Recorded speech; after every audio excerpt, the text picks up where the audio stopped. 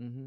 Yeah, it's interesting because that's one of the things that where I mean my sense of what the challenge in the mainstream is that there's an embedded assumptions about children and about it's not a conscious thing, but it's they have these assumptions about motivation and the external, as if motivation is external to the children themselves, and therefore they have to do things, reward and punish or incentivize or manipulate in some way or another.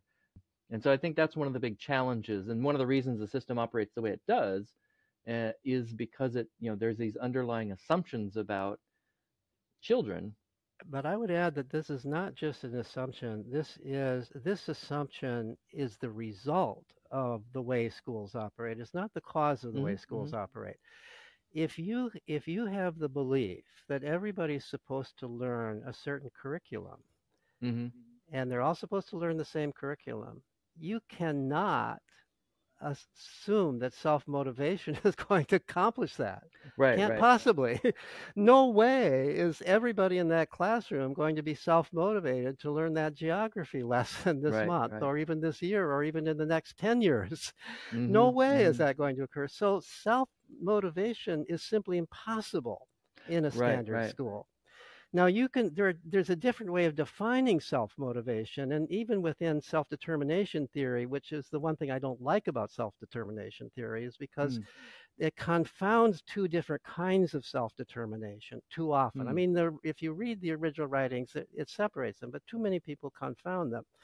One way of self-determination is the one that I'm talking about, which is determine what you are going to do. mm-hmm, mm-hmm. The other is I am self-motivated, self-determined to do the things that the structure is telling me I have to do.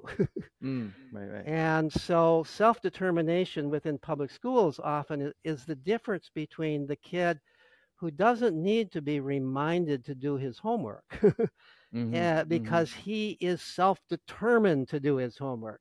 mm. Whether there may be various reasons for that self-determination, maybe Right, right, ambition, maybe in some cases it's actual interest in the homework, but right, most right. often it's not. Most often it is, I want to get A's. I want to get into a great college. I want to be the good kid.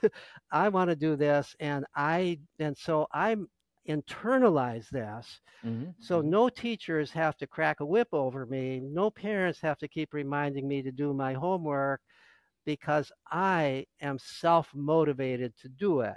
Right, That's right. very different from Yeah. saying, as my son did in school, Right. have zero interest in doing what you're telling me to do. Right, right. That's boring to me. It's irrelevant to my life. I want to do this. Mm-hmm. Well, And you're not letting me do it. that gets at one of the kind of central, I think one of the most counterintuitive central findings in all of psychology is the power of the situation. Is, how do people conform to the situations in which they are? And the counterintuitive part is the idea that our disposition or personality or something in us, our intuition and the assumption is that's very powerful. And then the all the compliance research shows, well, no, not really.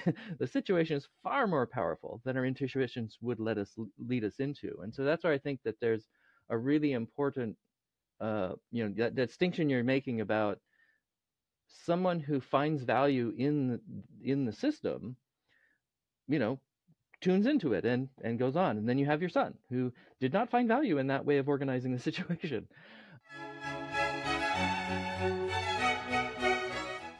This is the Agentic Schools Podcast, where you will learn about schools from around the world where children's agency to make decisions about their learning and living is more important than their academic skills.